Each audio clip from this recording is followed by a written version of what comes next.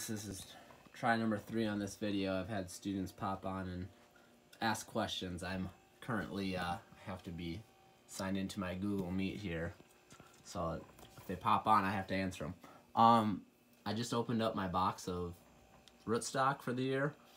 I ordered kind of what they had left over, I guess, and I ended up with some 3/16 and 3/8, so I got 2 varying sizes, so some big stuff down there, little stuff here, and then I have a bunch of stuff that either didn't take last year or I didn't get to graft last year out in the planter to graft to. So I think there's 70, 80 something, 84 rootstock total here.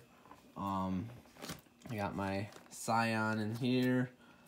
Got the bucket to put the water in. I got a grafting knife there. My pocket pruner here and stuff to label with there. And I'm about ready to start. So I just wanted to let you guys know it's Tuesday, April 7th. So that's when I'm going to start this year. Hope everyone's doing well. Hey guys, just down here in the grafting den. I'm going to try something new today. I bought a engraver. I've had this for like a year and haven't done anything with it. I finally got some tags that I'm gonna engrave. My wife came with me to the orchard a couple weekends ago and took pictures of all the tags that I had. And I'm gonna try to get that same information that I have on those tags onto these bad boys. Sorry. So yeah, I'll keep you posted and let you know how it goes. This could be interesting. Hopefully I have my fingers when we come back. And there is the finished product. I did not leave enough room. I'm gonna pop a hole down here on the bottom and one up top. I kind of forgot I was gonna put one down here while I was doing it, but that turned out really sweet. Engraved right in there.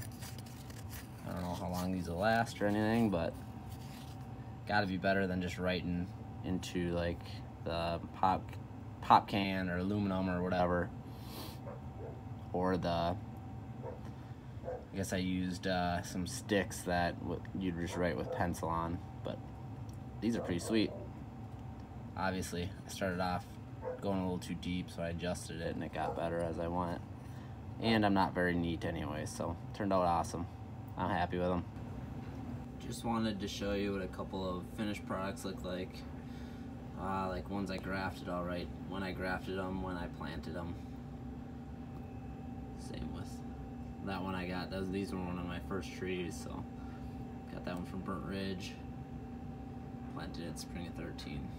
Got holes top bottom. I'll do wire. I do the welded wire cages, so I'll do a wire to the top and to the bottom so they aren't flapping around in the wind. But yeah, looks pretty sweet. Happy with my purchase. I got these from Etsy from some gal. I think they are supposed to be for like some kind of stamps or something, but just aluminum. Hopefully they last. We'll find out.